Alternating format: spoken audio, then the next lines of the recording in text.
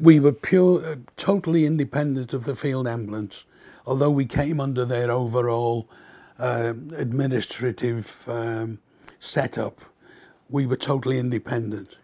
There was an Indian field ambulance fairly close to us, and at one stage we were actually attached to them. Normal medical procedures, they would have their, actually with the regiment, they would have their ordinary first aiders, for want of a better word, their medical men.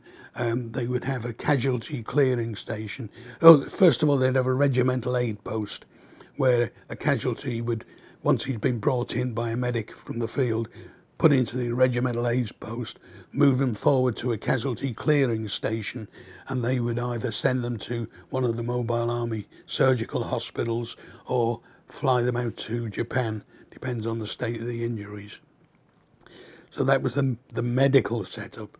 The Army health setup was just our unit, and we were responsible for the whole of the Commonwealth Division. So I had to give advice to the Princess Patricia's Canadian Light Infantry, the Royal Australian Regiment, the Welsh Regiment. In fact, that's probably we believe I might have met John Bowler while we were there, because we were called upon for advice about the smell of bodies in the minefields, and we think that's that John and I may have met each other but didn't know each other intimately, as it were. Yeah, so it was interesting to see how the various regiments operated up the front.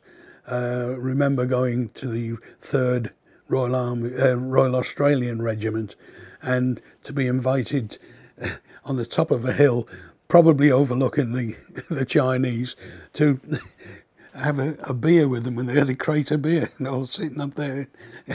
You know, they're totally indisciplined, it seemed, but obviously a great fighting force.